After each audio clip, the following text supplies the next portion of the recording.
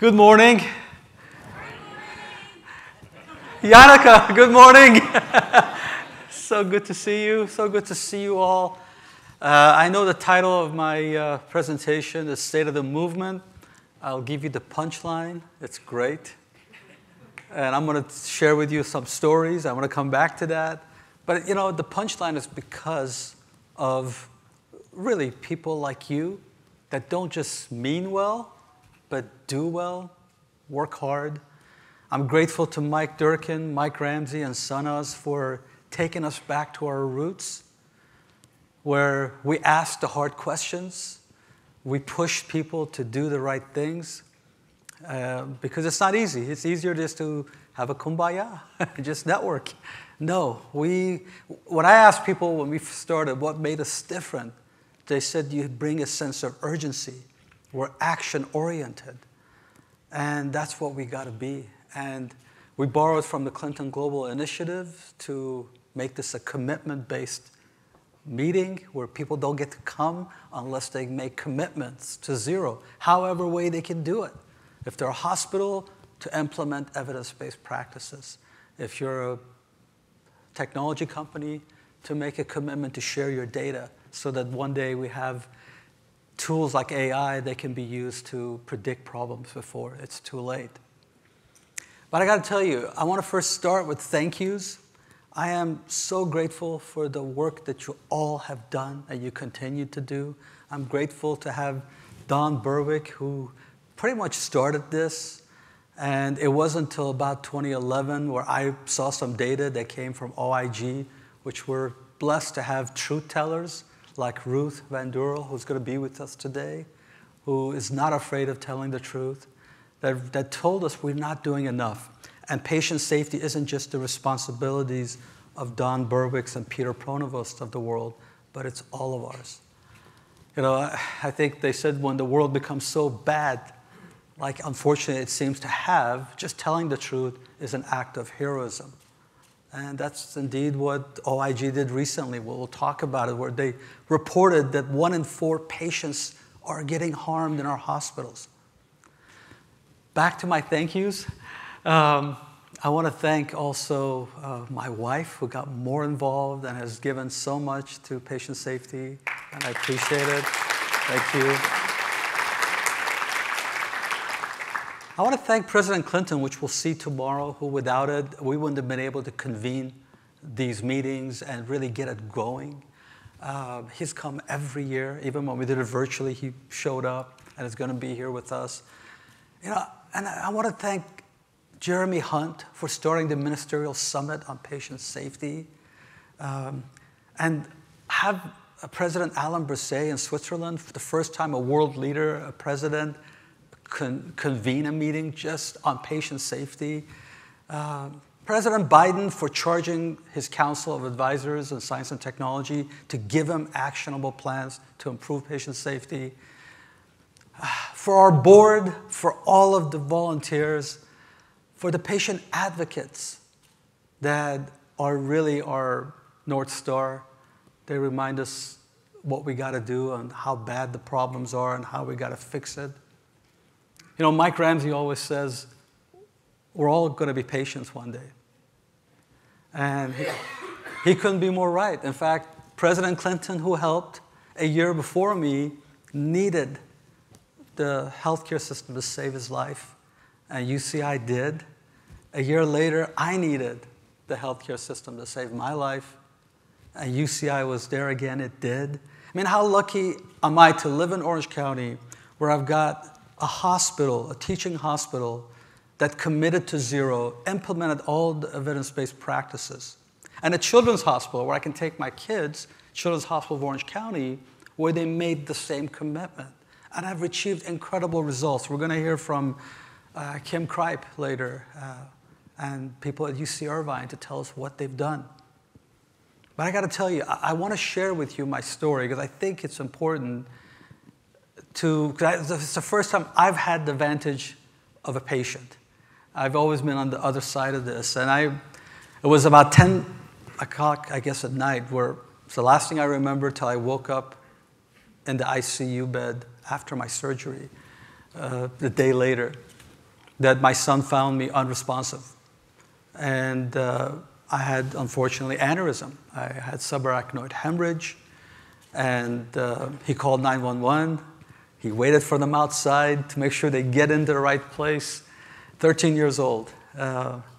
And he made sure I got going. But they took me, unfortunately, to a hospital that wasn't UCI. That wasn't some of the incredible hospitals around. They took me to a hospital that treated my family, kids, in the middle of the night like, I don't know, maybe people that are breaking in to the hospital. They wouldn't let them sit in the emergency room lobby. But I'm not going to go there. Let me go back to UC Irvine. Thanks for incredible effort by a lot of people. At the middle of the night, our chief operating officer, our lawyers, Dr. Bill Wilson, our CMO, they all came to try to transfer me to UC Irvine. It was a stroke center there that could help me. Fortunately, they ultimately did.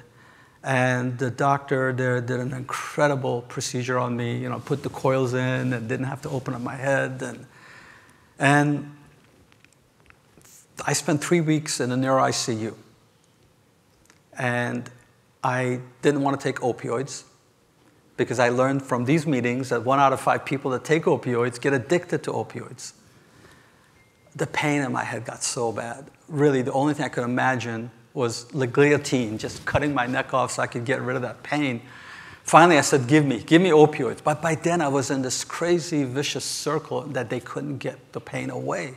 They weren't working.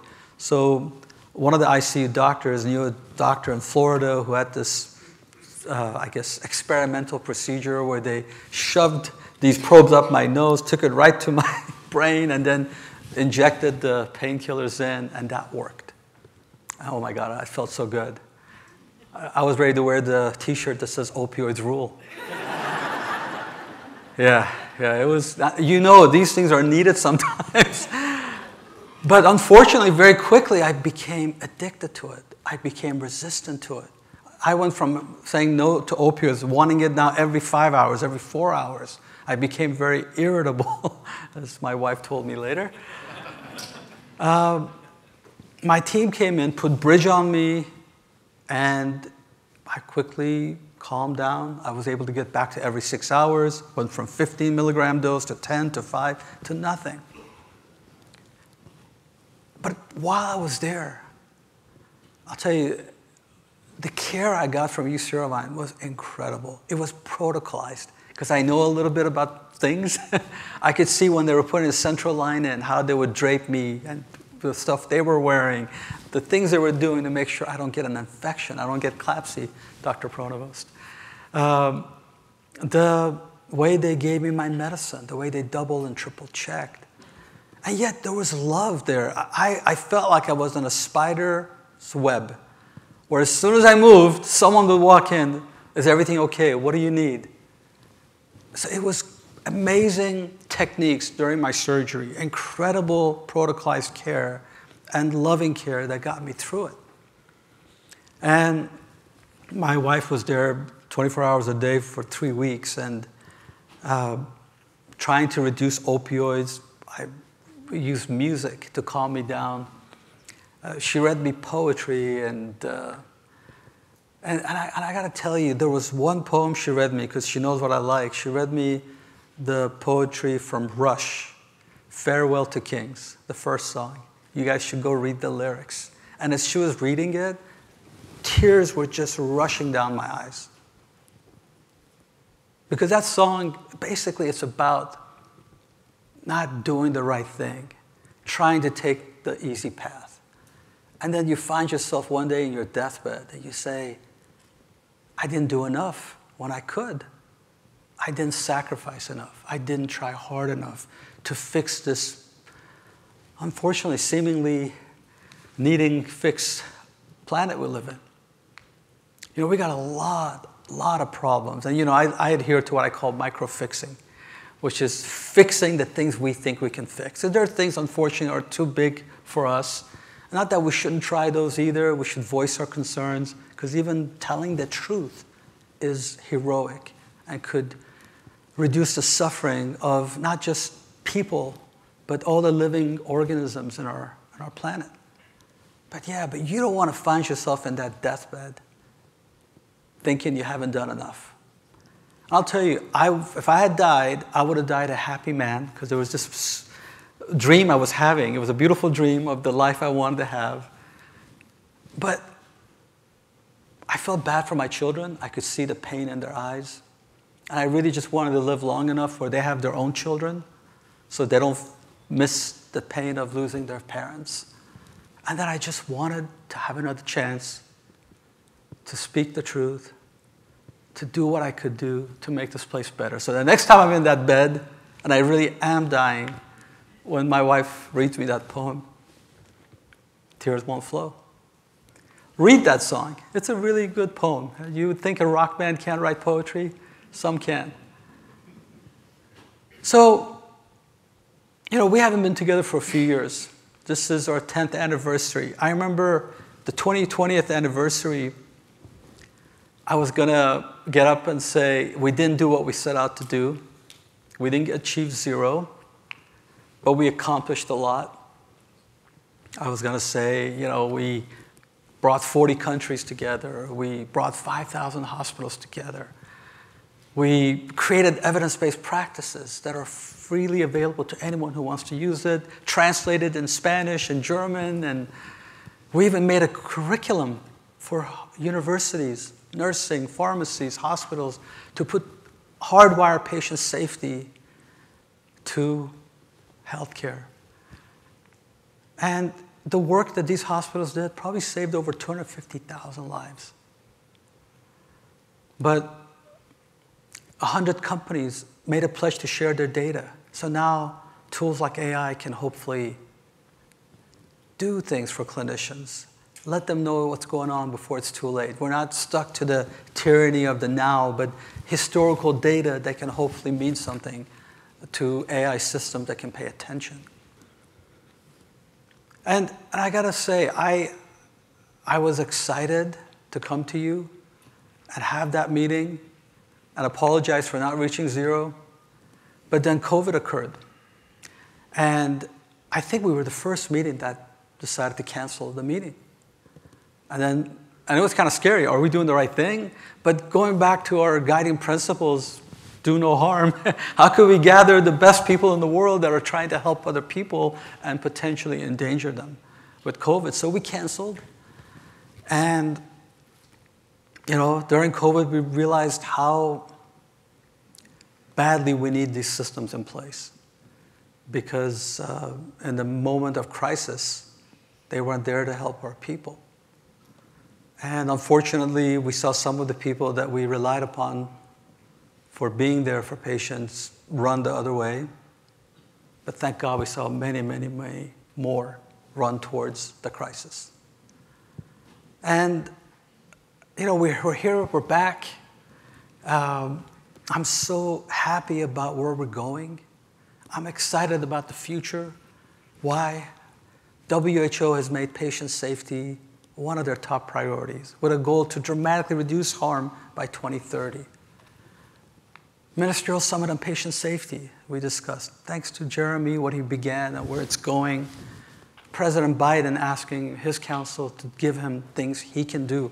And by the way, he's pushing for it. It isn't the other way around, thank God. So, what are we going to do? If I could leave you with just a few ideas of how we could really, really get there. Learn from the hospitals that in the last decade did implement the evidence-based practices. See how well they've done. We're going to have a few of them up here this week, or this next couple of days. Look, to err is human, but to not put processes we know works to save people's lives from human error is inhumane.